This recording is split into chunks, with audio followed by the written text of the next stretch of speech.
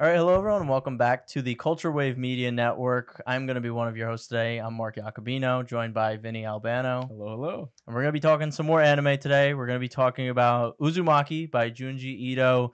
We had already talked about episodes 1 and 2. I think the whole internet is very aware of the cataclysmic fall off of this show from the first episode to the second one, from a pacing point of view and especially from an animation point of view.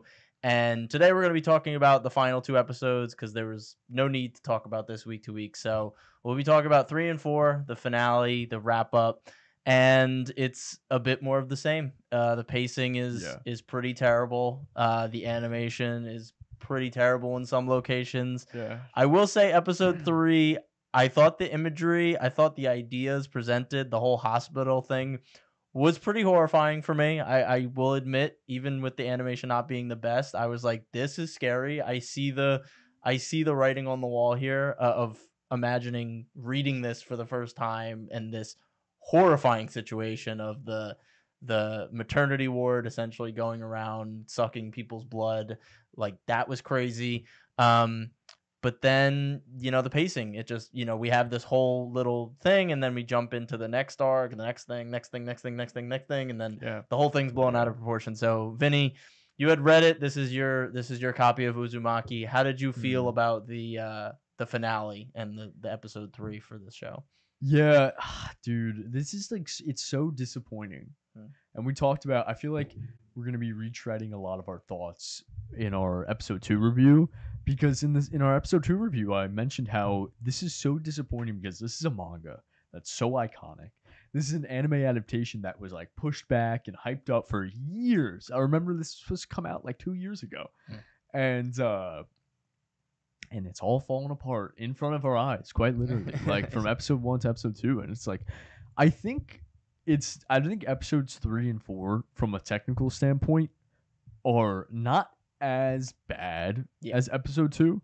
Episode 2 was like very obviously like there was entire freeze frames. People like just characters weren't even moving. Characters were animated terribly. I think episode 3 and 4 are a lot more passable. Not that it's a it's not an improvement. It's far from an improvement. It's far on the level of episode 1. But definitely something I would like to point out, where it's like it wasn't as I wasn't raising my hands and fists and being like, oh my god, this is, but it is really bad still. You mentioned the pacing. Like, I had a moment where the maternity ward arc ends. I thought the episode was gonna end. I was like, oh wow, like I remember that, reading that in the manga, that being really cool. And obviously the execution here could have been better, a lot better.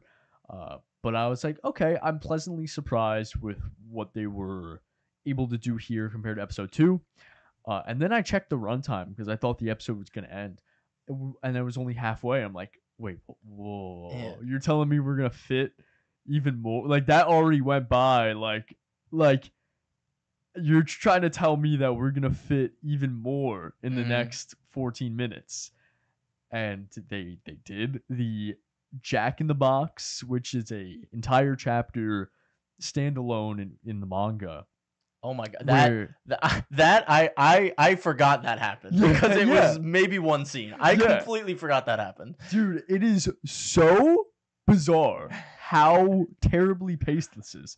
It is going so fast to the point where you're just exhausted and shit is just happening and appearing, and it makes no sense because we talked about the story structure being changed, where now the episodic manga, where it's like tale after tale after tale, is now being overlapped, where a tale is introduced while another tale is going on, and we have the Jack in Box character being introduced in a post-credit scene of the last of episode 2, and then he just comes out of nowhere and like springs on them.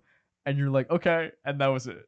It was right at the tail end of the horn thing, like the horn monster guy who was staring at the main character through the door, and then he comes in, and then they go outside, and then the spring guy comes. I'm like, who are all these characters? And it's so like, why are we pacing the series like this?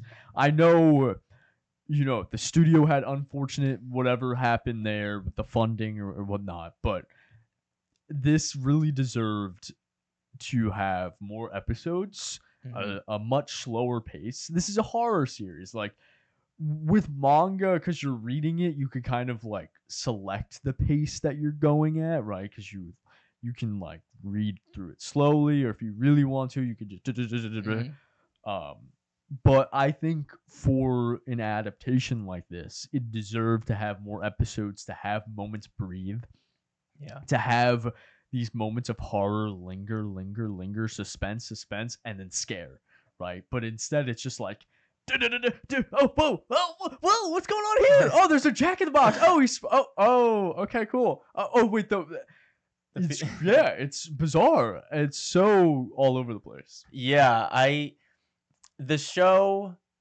after it ended, I think I was underwhelmed, obviously, because of the way it was presented, but I was also unfortunately underwhelmed by like where the story goes. And over the past couple days, it's marinated, and I really appreciate the creativity and the cosmic horror of the ending and how it starts to wrap up. And it's so unfortunate that the pacing is so bad that some of these ideas that are objectively horrifying, that they just get reduced because they go by so quickly you can't even sit with them for a little bit. Like, those guys that were in the tornadoes that started to eat the snail people, that part is objectively horrifying, that people would come to that point that they're so hungry that they're starting to eat people that turned into snails. But you never get the sense that people are starving. Like, you didn't realize that there was a famine. And so when they just show up and they're like, these human snails taste good, it's like, escargot, you should have some. And then everyone's like, yeah, I'm hungry, let's have some. I'm like, well, if we started out with there's no food, everything's being destroyed, there's not, like, that would have been really scary, because it's kind of like that idea of cannibalism. Like, if you're stuck in the middle of the woods with people and you have no more food left, like, what do you do next? But you never get that contemplation. It's just, we're all in. Now, I'm not saying I would like the tornado. I don't really like the tornado aspect of the story. I don't think I'll like it when I read it either, with people controlling tornadoes by like it's pushing. very out there. I'm like, I don't like this, but the horror aspect of those people eating the snail people was really great. The row houses, how all the people are just living inside the row houses, and they've just become an amalgamation of a being, and they start building the row houses to recreate the spiral. All of that over the past couple of days has like sat with me. I'm like, that is like really genius. It's really out there. It's really creative. It's really amazing how we fit in all these different ideas and all these different concepts of spirals in our lives, and things that we wouldn't even think of, and just pulls them all together into this like existential horror where, we finally get the reveal that it's this entity below the town, or this structure below the town that needs to be fed or awakened every couple hundred years or something like that. All of that has really marinated well with me, but it's unfortunate that it just didn't land in the moment, because it definitely could have landed in the moment. That's the thing. It could have landed in the moment. It's just so bizarre. And I'm not talking about the subject matter, but just like the way that the studio decided to go about this, right? Talking about how breakneck this pacing is, it just feels like it's cut to shit, this entire series, because there was a moment, and there's multiple moments where like little moments of breath or little moments of actions are completely cut out. Like when the news reporters, their car gets caught in the tornado and it crashes, and literally the series, she crashes and immediately gets out of the car and just starts running towards the city. Like, she does. There's no moment where she checks on them, and I could be wrong. Well, she sees the two people are dead. Like, she looks in the car, they're dead, and then she like goes to the town. But again, that's like a flash I remember. Everything else I forget. And there was another moment, and I don't know. Maybe my PC. I was watching it on my laptop here when I watched it, and maybe my laptop was glitching, but I swear the moment when they see the gang eating the snails, and it is her, the son, the brother, the little brother, and the news reporter, and they go up to them, they're talking with them, and then the dad appears out of nowhere. Like, I swear to God, there is a cut to the biker gang, cut back, the dad is in, like, right in front of them, goes, "You're not touching my daughter," or whatever he says. Yeah. I was like, whoa, where the dad literally teleported. He just spawned.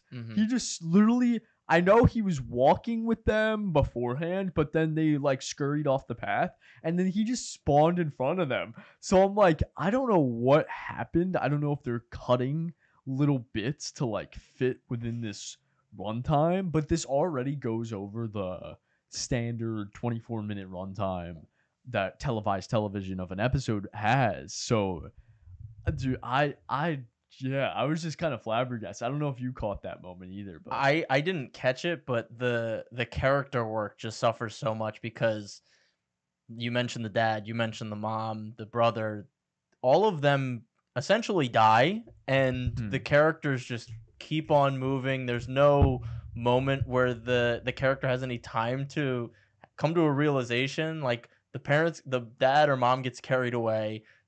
Her brother turns into a snail, and the next scene she's like, "Okay, go be free. I'll come back for you." yeah. Her boyfriend, he loses like his whole family, and I feel like his character was like building up to something, and then since the pacing just started going breakneck, he just became just like a shut in, and he's like, "Everything's going to shit. We're gonna die. This is the worst thing ever." And all the characters just have no more development because so many actions are happening that they can't have any stimulus towards anything because the next thing's already happening. So it's the characters just go away. So by the end, you're supposed to have this, I guess, cathartic moment with the main character and the boyfriend. Like, they give up, they embrace the spiral, but you're just there, and you're like, "Oh, okay, we're dying. All right. Oh, she just saw her parents are dead, and she's like, 'No, mom, dad, boyfriend, let's spiral.'" I'm like, "Okay, all right. I guess that's the end of the series." And I guess my main question is, was she always the narrator? Because I always found it weird when the narrator dies at the end, but is narrating in the future about what happened. Was she the narrator in the manga? Yeah, she actually has more narration bits in the manga. Okay.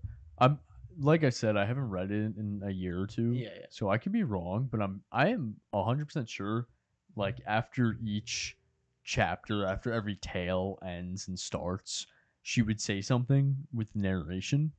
But in this, we have narration from her at the the first episode, and then at the end of this episode. So yeah, but I always perceived her as the narrator. Right. Maybe her ghost lives on. I don't know. In the spiral of the town. Yeah. Yeah, maybe. Yeah, very unfortunate. It feels like they definitely could have just made the tough decision and cut some of these storylines. Like the Jack in the Box. Just cut it. Don't even waste time. Don't even waste the screen time. Just cut it. Yeah. The horn guy in the wall, just cut it. Like, just focus on the main characters, kind of their situations and what's going on around them. And I feel, I don't think it would save the show, obviously, but the budget could at least be spread out a bit more economically for the main parts instead of a 5-second scene with this Jack in the Box that needed CGI and it needed this breakdown, or the horn guy, you needed to draw all those horns and him eating it's like, just cut it. Like, just cut it and focus on the big parts, because the whole series just unfortunately suffers from it. And because they try and fit everything in, the pacing is just on the wall, as we've said 1,000 times on this episode already. Yeah, I feel like there's nothing really much to comment on either, because it's just like, it's like a slideshow. Yeah. It's like you're just like, okay, yeah, that happened. Okay, that happened too. Okay, great. That also happened. No, that is the best way to describe it. It's literally a PowerPoint of like, all right, this is going to happen, this is going to happen, this is going to okay, now we're at the end. Something really funny. I know people online have been pointing it out. the moment when Shuichi, I believe his name is, gets taken down and falls down the spiral. It's just a PNG that just that is No. so funny. Yeah, Yeah. there someone did a zoom in of that moment on the main girl's head when he's falling. It's like a Mm. shot behind her, and her head just does like this sporadic, like almost like they moved like the PNG on her head. It's Yeah. like staticky, and I'm sure there's more of those moments that I didn't even catch. Hmm. That there's just terrible little bits of animation, Yeah. but I feel bad because I'm sure the animators in the studio didn't want to do this, and they obviously were extremely talented because the first episode displayed that in full force. But someone in the higher places at Adult Swim didn't want to pay for it. They didn't want to let them do their creative vision. They didn't want to give them more money, and I feel like that's unfortunately the story a lot of the time. Yeah, and I know Critical made a video about this. There has been a really Adult Swim anime that has been produced by Adult Swim Mm. has had a terrible track record, and I don't know what's going on. Like Ninja Kamui, however you pronounce it. I remember I watched the first 3 episodes. You were hype about that show. Yeah, dude. The first 3 episodes were hype, but like you saw a decrease though. Mm. Like the first, I'm telling you though, like the first episode has some of the most gorgeous animation I've ever seen. Mm. Second episode's good. Third episode, it's good, but I began to see a decrease. I'm beginning to see like, okay, what's going on here? And then I ended up dropping it, but seeing what it had to become, Mm. and at the end it just becomes this weird CGI ninja mech show, and it's looks terrible. Mhm. And then you have the Rick and Morty anime that's going on, which I'm not watching, but I've heard is absolutely terrible. Yeah, I heard it looks disgusting. I heard, and then you have Uzumaki, and these are all Adult Swim produced. Mm.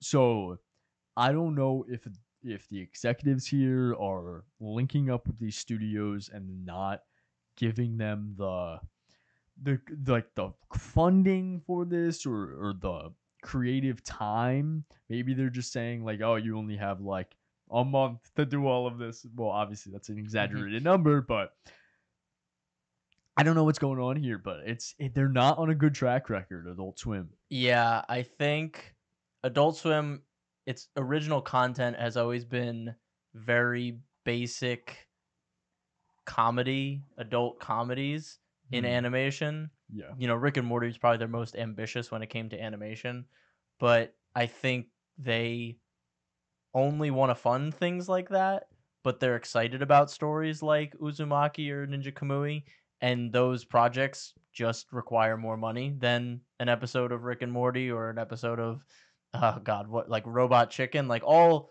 Hmm. comedies that they did throughout the years and extremely successful, and I'm sure they made a lot of money because they were really cheap to make and they have these huge followings, but when you get into stories that are bigger in scale or require not just a character standing still and saying a funny joke, like that is money you need to fork over. So I'm sure their business model says animated TV show gets this budget for a season.